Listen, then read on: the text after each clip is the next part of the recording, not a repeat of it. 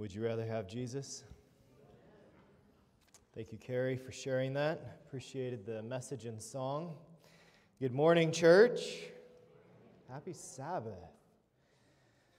What a week. You glad it's Sabbath? Wow. I heard one amen. For the rest of you, we'll pray. You glad it's Sabbath? Amen.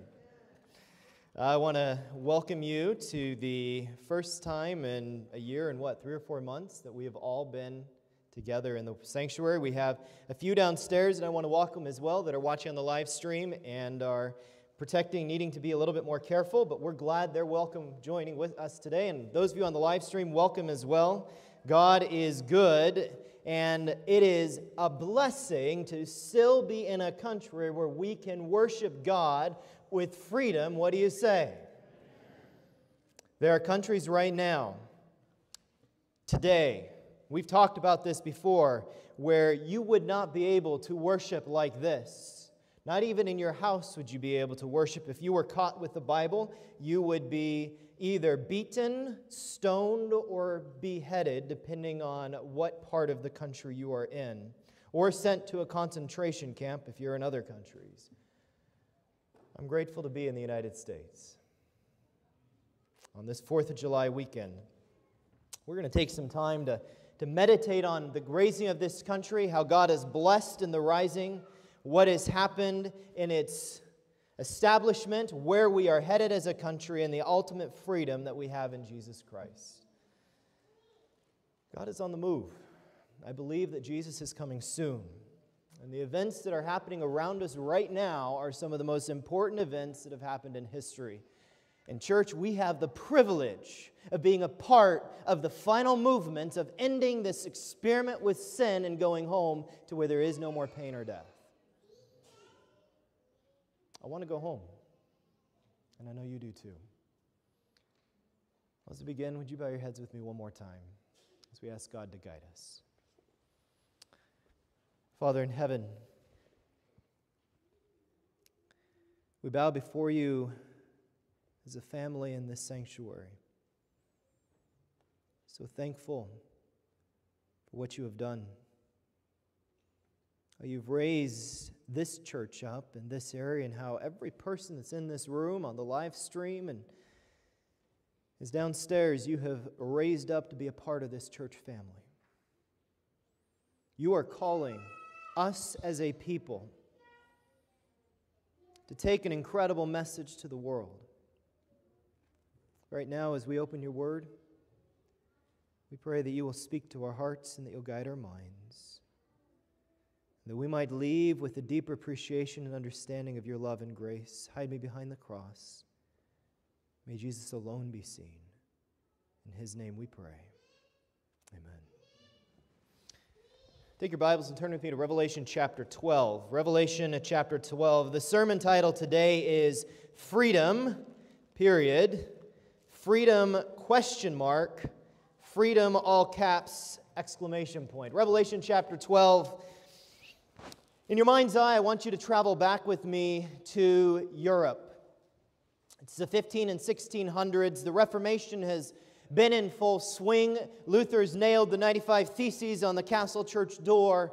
There has been an awakening across the general population that God has a message for his people. There has been a dividing that's also been taking place in Europe. There are some countries that are embracing the Reformation. There are other countries that are not embracing the Reformation. And some that are persecuting those who would stand faithful for believing and following God's Word. There's a story that happened in 1622. It's a distressing story. It happened to a group of people called the Waldensians. How many of you have heard of the Waldensians? Most of you have. For those of you who haven't, the Waldensians were up in northern Italy in the Alps. They were Bible-believing Christians who were standing faithful for God's Word and had done it for hundreds of years, and over, I think, 1,000 years. As they had stood faithful for God's Word, the state church in that area began to persecute them relentlessly. And over hundreds of years, they had to go higher and higher in the mountains to be more and more isolated. But they never forgot their mission, and that was to take the gospel to the what? The world. And the Waldensians would copy meticulously the Bible in the language of the people, which was illegal. They would copy passages of it by hand, and they would hide it in their clothing, and they would go around the Europe selling these Bible passages, giving these Bible passages to those who were interested. And God's word was being spread. But in 1622, the authorities decided it was time to remove the Waldensians. Are you there in Revelation chapter 12? I'll give you a few moments to finish turning there. We're going to pause our story and we're going to read the prophecy, and then we're going to continue the story. Revelation chapter 12 is articulating the war between Christ and Satan. It starts off with a dragon who is wroth and has been kicked out of heaven. He's making war with God's people. And as we come into chapter 13, the dragon, who's the dragon, by the way, church? Who's the only dragon? Satan. Verse 13, now when the dragon saw that he had been cast to the earth, he persecuted the who, church? The woman. Who is the woman in Bible prophecy? I don't have time to study it with you. I heard some of you say it. It's the what? The church. The woman, he persecuted the woman who gave birth to the male child. But the woman was given 2 wings of a great eagle, that she might fly into the wilderness to her place where she was nourished for, read it with me, church, a time, times, and a half a times from the presence of the serpent. God's church had fled into the wilderness. The Waldensians, who were a part of that church, had gone higher and higher into the Alps, isolated areas. I've been to the Alps. Beautiful area, by the way. Very isolated, hard to get to. Even when we had modern technology and we're driving our car, there were times when we were afraid that our van might not make these very sharp turns on the road going up to where we were staying. Obviously, it made it because we're here today. A very isolated area. But notice what happens. They were protected for a period of time, but Satan is relentless in his persecution of God's people. You know this, but it's good to be reminded. Satan wants to destroy you and your family. Today, and this next week, and over this last week, and you probably face some of it, Satan has laid snares to destroy you and I. Not all at once, but little by little, he wants to pull us away from Christ. Verse 15, the serpent, Satan, spewed water out of his mouth like a flood after the woman, that he might cause her to be carried away by the flood. A flood is released by the dragon. I want to tell you what happened during this flood. It's incredible. 1622, this is one of many stories that we could go to. In 1622, 1655, I'm sorry. 1622 is coming later in my sermon. 1655. The Waldensians housed the soldiers that were coming, unbeknownst to them, to massacre them. For 4 days, they entertained them, they fed them, they housed them. And then on that fateful day in April, they awoke at 4 a.m., and the soldiers slaughtered most of the Waldensians. So horrendous was what took place, and so cruel was what took place, that the Protestant countries responded in force against France and the other countries that had been a part of trying to massacre these Waldensians. John Milton, the famous poet, wrote the following as he reflected in horror on what had taken place on that fateful morning during the massacre. He said, "Avenge, O Lord, thy slaughtered saints, whose bones lie scattered on the alpine mountains cold, even them who kept thy truth so pure of old. When all our fathers worship stocks and stones, forget not in thy book record their groans. Who were thy sheep, and in their ancient fold slain by the bloody Piedmontese that rolled mother with infant down the rocks, their moans, the veils redoubled to the hills and to the heavens. Their martyred blood and ashes sow o'er the Italian fields where still doth sway the triple tyrant, that from these may grow 100-fold, who have learnt the way, early may fly the Babylonian woe. It shook the Protestant world. England called for several days of fasting and prayer. And the foe had to pull back. But God is never surprised by the things that happen in the affairs of man. And God had been preparing for the last several hundred years a country that would stand as a place of freedom in a world of persecution. Read the next verse with me, Revelation chapter 12, verse 16. What does verse 16 say? I want you to read it aloud with me. It'll be up on the screen in a moment. Read this together, all together. But the earth, what? Helped the woman, and the earth opened its mouth and swallowed up the flood which the dragon had spewed out of his mouth. What was happening around the year 1655? In fact, 35 years earlier, something momentous happened. Who can tell me? The Pilgrims landed where? Here in Plymouth, in the United States.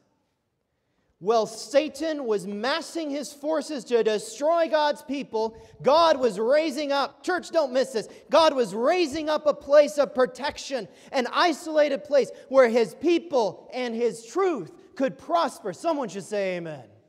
I don't care what you've gone through. I know there is someone here today who has had a terribly rough week, or you've been in hand-to-hand combat, but I want you to see how this applies not just then, but to you today. Whatever you've gone through, God will raise up a standard against Satan in your life. He is not surprised by the challenges you face. God was not taken surprise by the horrible massacre that happened or by the many that lost their lives. God was preparing a country, and at the right time, He raised this country, the United States of America, to be a place of freedom and a place of hope for His people who had been persecuted throughout this world. Praise God for His protection of His people. The earth opened and swallowed the water. 1620, the Pilgrims landed. You know the story. We've been taught it for many years. Rhode Island was another place that was established. And slowly here in the United States, the ideas, it didn't start off with complete religious freedom. Pilgrims' fathers didn't understand fully religious freedom. But over the next several hundred years, religious freedom began to take root here. And by July 4, 17 what? 76.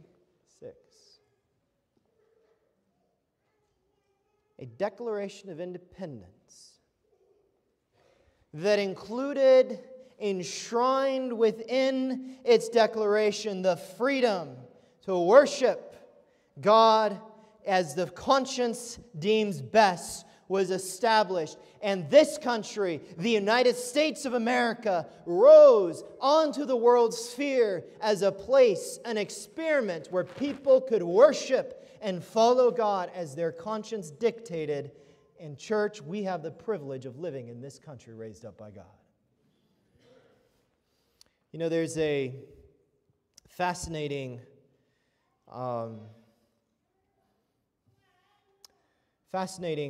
quote I came across some years ago, and I have not, it was written by a gentleman in the 1800s.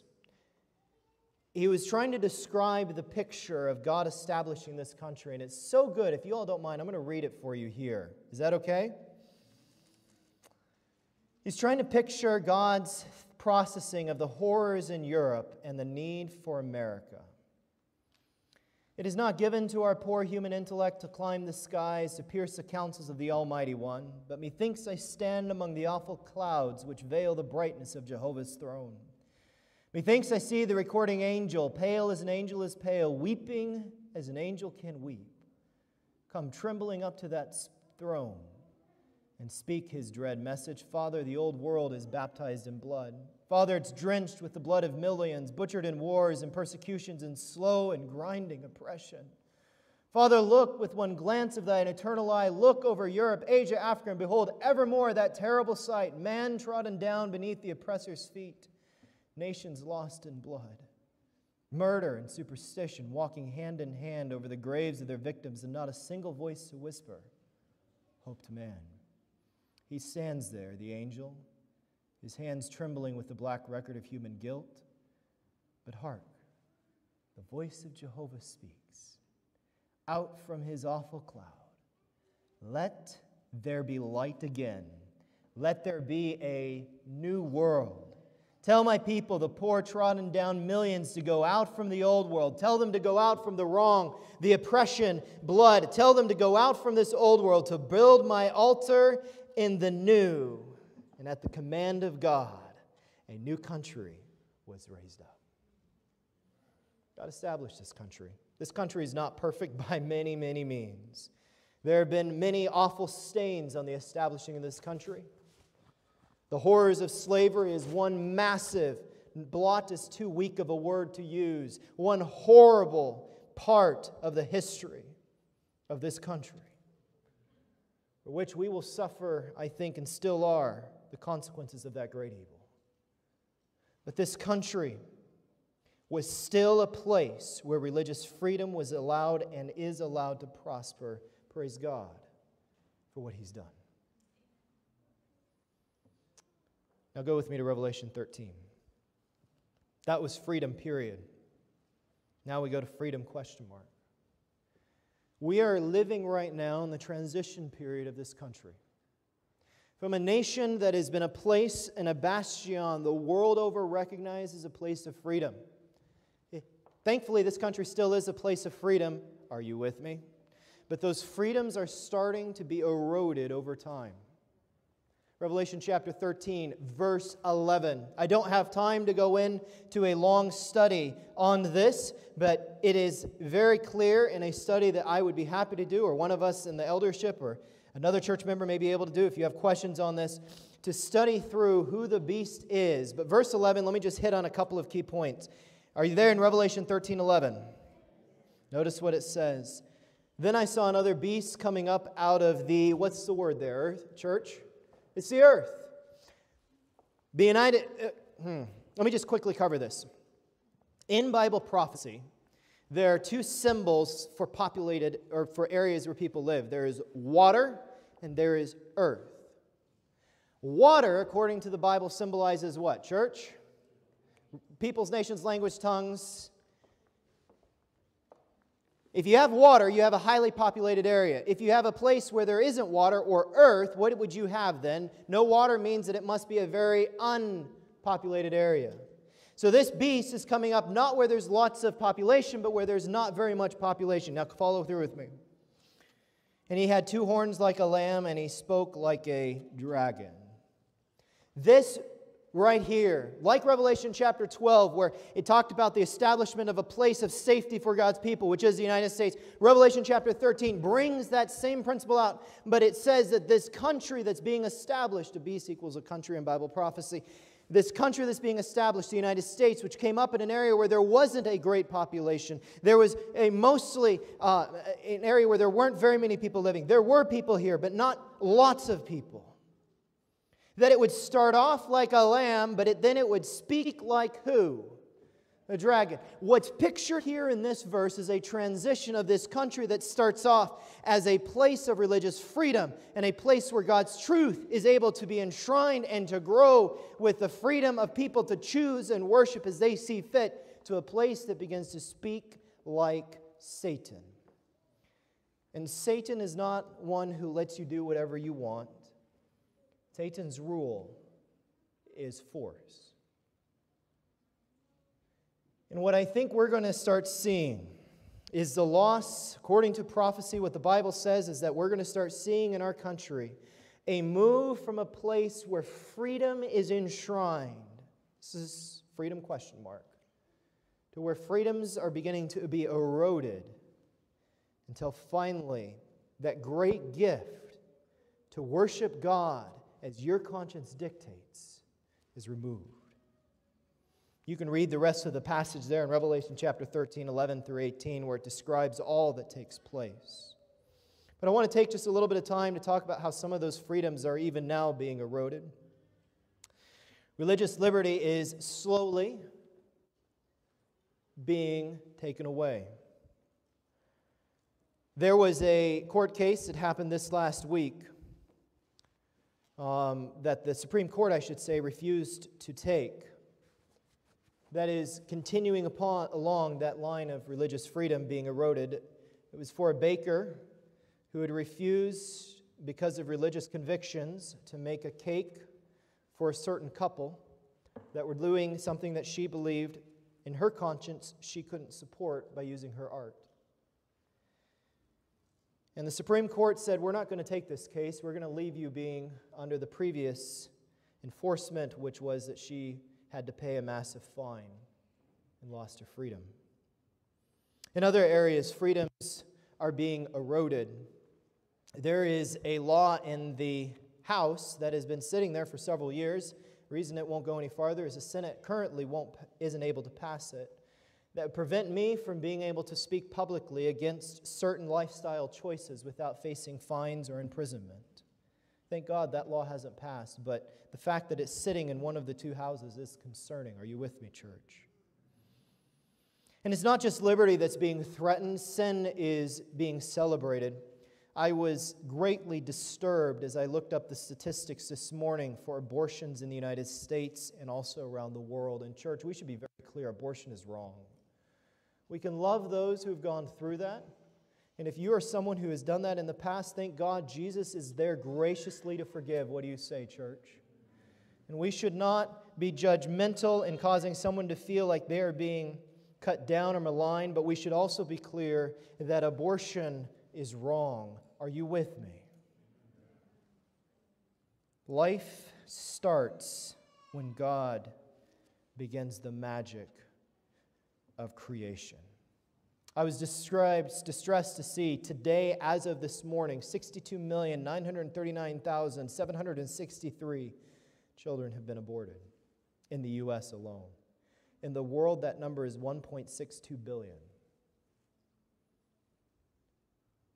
Jesus has got to come. This morning at the breakfast table, we were talking about in heaven someday. And Ellen White in vision was seeing heaven. And she saw an innumerable company of little ones with a border of red around their garment. And I wonder if many of these aborted babies God is graciously going to bring into heaven. It makes sense to me, doesn't it? God will do what He sees as best. But as we see these freedoms beginning to be eroded, there is a point that comes out crystal to me. Some people rest in security because their country gives them freedom. But church, our freedom doesn't come from the country we live in. Others get all worked up because they think that the freedoms are being lost. Church, our freedom doesn't come from our country. And I'm a proud American citizen. But our freedom comes from Jesus Christ. That's the freedom we live in. And that freedom can never be taken away. Go with me now to the scripture reading we had, John chapter 8, verses 34 through 36.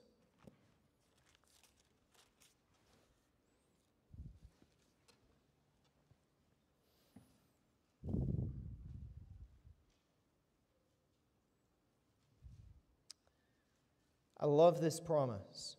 Are you there? John 8:34. I hear some pages turning. Love to hear them turning. Jesus answered them, "Most assuredly, I say to you, whoever commits sin is a slave of sin." Verse 35. "And a slave does not abide in the house forever, but a son abides forever." Now, everyone read with me aloud from the screen, verse 36. Notice what it says. Reading together. "Therefore, if the Son makes you free, you shall be free indeed." Here's the promise. It doesn't matter what's happening in the world around us. We don't have to get all worked up or afraid or concerned or thinking that our freedoms are being encroached on or how could this happen? No, church. We are free because Jesus has said, you shall be what? Free indeed. Now, let's be clear. This freedom isn't to go and do whatever you want. It's the freedom to obey Jesus. You realize all through the dark ages, no matter how much persecution was happening, every person who was martyred for Jesus Christ was still free in Jesus. Now, someone might say, Pastor, that doesn't make any sense at all. How could they be free in Jesus? Because their thoughts were always free to worship God. And Satan tried to come in. He tried through the rack, through the tortures, through whatever he could to make them think they didn't have a choice. But church, Jesus says when we're free in Him, we are free in Jesus Christ. Go with me to Daniel chapter 3 very quickly as we close. You know this story. We're just going to hit the highlight. Daniel chapter 3. 3 Hebrews are standing in the plain of Dura. A massive metal gold image is there before him. Beside it are these huge ovens belching out fire, heat, and smoke. The command goes out from Nebuchadnezzar that when you hear the sound of the music, fall down and worship. If you don't, you're going to be put into the fire. And to human eyes, it looks like the freedom has been removed by the government, by Nebuchadnezzar the king. The church, we don't get our freedom from a human. We get it from who? And these 3 Hebrews understood that it doesn't matter what's happening in the situation around. They are free in who? And so they say to the king, look, they don't say anything initially. Initially, they just don't bow down. A messenger presses through the crowd, comes to Nebuchadnezzar and says, Nebuchadnezzar, the 3 Hebrews aren't bowing down. Nebuchadnezzar says, well, bring them here before me. He wants to give them another chance. He likes these men. He says, look, you're not an exception. You've got to bow down. And I want you to notice what these Hebrews say in response. Verse 16, notice what they say. Daniel chapter 3 and verse 16. Shadrach, Meshach, and Abednego answered and said to the king, O Nebuchadnezzar, we have no need to answer you in this matter. If this is the case, our God whom we serve is able to deliver us from the what, church? And He will deliver us from your hand, O king. But if not, let it be known to you, O king, that we do not serve your gods, nor will we worship the golden image which you have set up. Now I can hear Nebuchadnezzar in his mind going, whoa, whoa, whoa, I wasn't asking you. I was telling you you're going to bow down. You ever heard someone say that? Maybe a boss, possibly a parent. Now when a parent says it, you just listen. But my point is this. Nebuchadnezzar wasn't asking. He was saying, I'm telling you to do it. And they said, no, you don't understand. When it comes to the area of conscience, we're always free in Jesus. And we choose to follow Him. And whatever you choose to do after that, that is your prerogative. And whatever God chooses to do, either to save us, either to deliver us by keeping us alive, or to deliver us by letting us die, did you notice that? Either way is a deliverance. We're going to follow the God of heaven. And God heard what they had done. And I can see Jesus going, okay, let's make sure he really, really gets that fire hot, because I'm about to show the world what I do for my people. And I can see them throwing the fire in, and maybe I heard one evangelist, he said, maybe God told said, make sure he throws in a couple extra firebrands. We really want this hot, because I want to show my strength for my people. They depended on me, and I'm going to show myself for them. And then the 3 Hebrews are brought. I don't think they came quaking. I think they came smiling, because they were trusting in Jesus.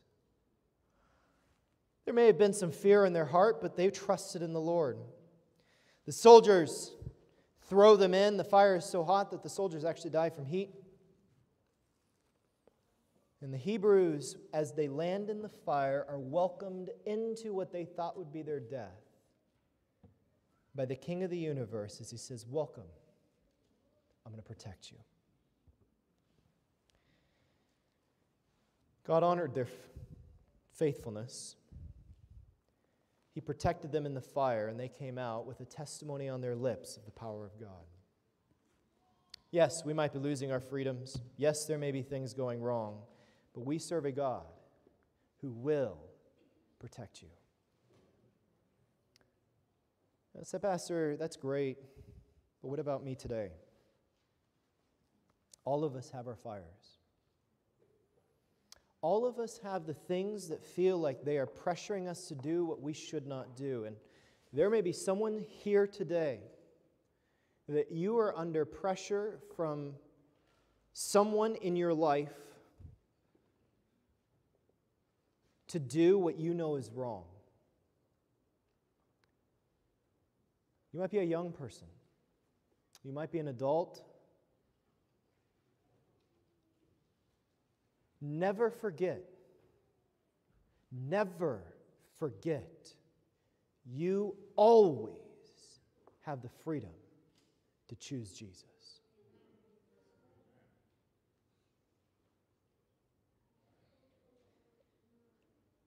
And no matter what they may say to you, you serve God. Now, those words terrify an abuser or a manipulator. But live in the freedom of Jesus. That may mean you need to have a conversation with someone else in your life about how to deal with the situation you're in. Trust in the Lord. He'll carry you through. As we end, I want to touch on one other thing in the area of freedom, exclamation point. There's many who are afraid of where our country's headed. But I want to remind you that the God who took the Hebrews through the fire is the God who will carry us through whatever comes. We are here with two purposes. To keep our eyes fixed on Jesus and learn to love Him more. And secondly, to tell the world the message that He has given us. Next Sabbath at 9:30, there are 122 names that need to be given out who want to know how to live in the freedom that God has given us. Will you be here to tell them?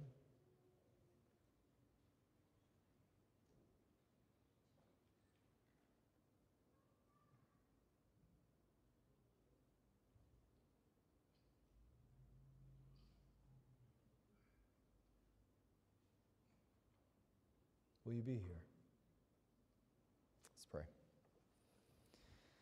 Father in heaven,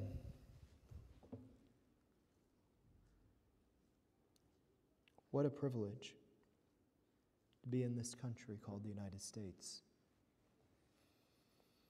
A country that you have raised up, a country that has a lot of confusion right now.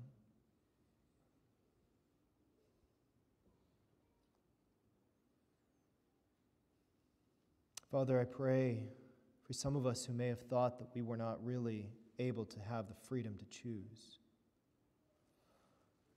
Father, in a congregation this size and with an online watching of this size, I am sure there is someone that is listening to this who is in an abusive relationship and needs to stand up for right and to get help to get out.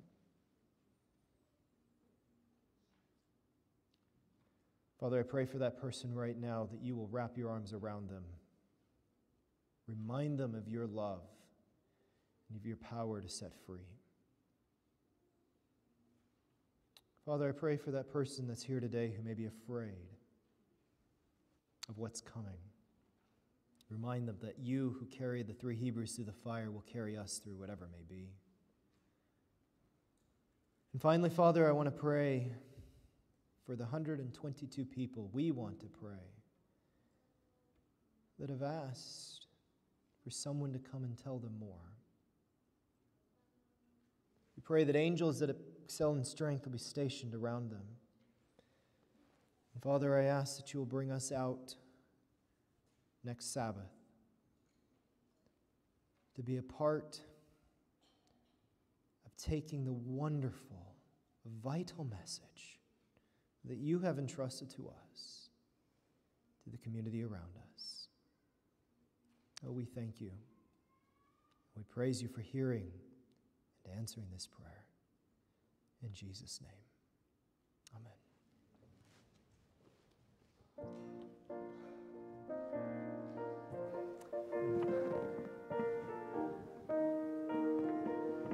I invite you to stand as we sing our closing hymn, and our song leaders are coming forward. Closing hymn is "Mine Eyes Have Seen the Glory of the Coming of the Lord."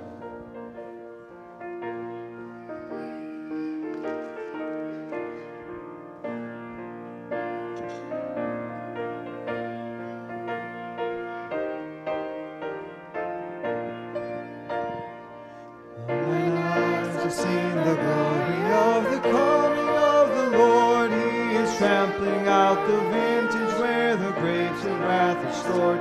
He has loosed the fateful lightning of his terrible swift sword. His truth is marching on. Glory, glory, hallelujah. Glory, glory, hallelujah.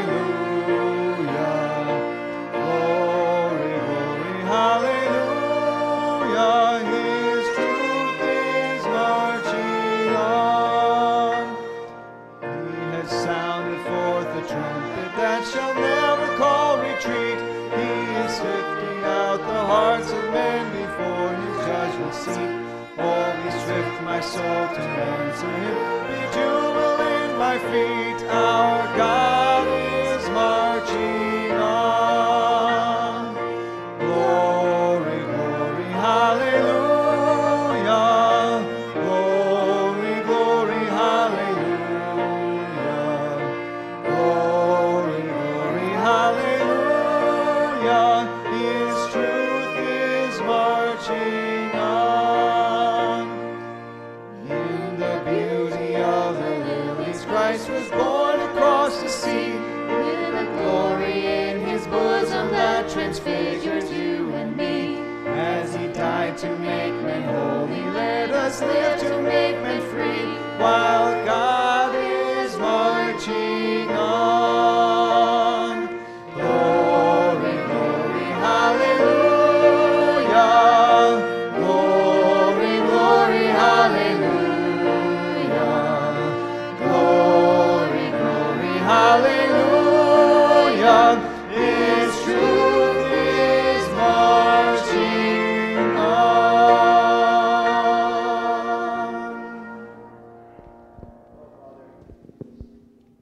Father in heaven, thank you that your truth is marching on. Thank you that we can trust in you, that every need that we have, you supply. Oh, I pray that you'll bless every man, woman, boy, and girl that's here in this sanctuary. May you hold us in your hands, carry us forward in your strength. And may, Father, when we come back together here, we know that Jesus has blessed us this last week. We thank you. In Christ's name we pray. Amen. You may be seated. I want to thank each one of you for joining us today. We are going to be dismissing from the front to the back. And I'm also going to encourage us, there may be someone here today that wants to take some time to reflect on the message. Maybe you need to come up here and just spend some time in prayer. We've been doing this when we've been together for the last few weeks. So if you would like to just spend some time up here at the front in prayer or meditation, we're going to invite you to come up and do that as we dismiss. For the rest of us, we're going to ask that we keep it quiet in the sanctuary for those who are up here. Can we do that, church? So, God bless you. Happy Sabbath. Let's keep quiet. And if you'd like to spend some time, you come on up here.